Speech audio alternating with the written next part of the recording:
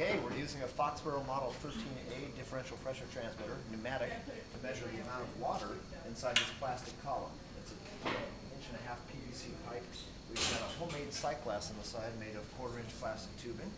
And just to show you the setup of this lab, we've taken the transmitter, measuring the level hydrostatically, then sending the air pressure signal out over to this indicator. We're indicating 0 to 100%.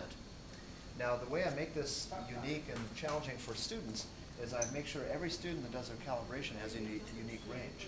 What I'll do is I'll take pieces of masking tape and put them over the sightglass tubes. This one right here says Brent URV.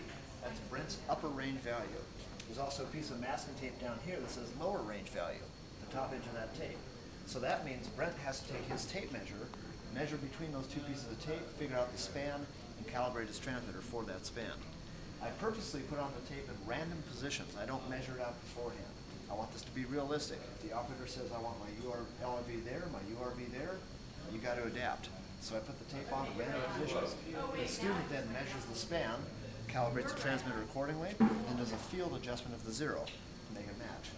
And so that's how each student gets a unique range to calibrate the transmitter to, without a whole lot of extra work from the instructor. I just put the tape on, the student's name and the URV and LRV points. Then when they're done, I tear the tape off, put on 2 new pieces of tape, the next student's LRV and URV points.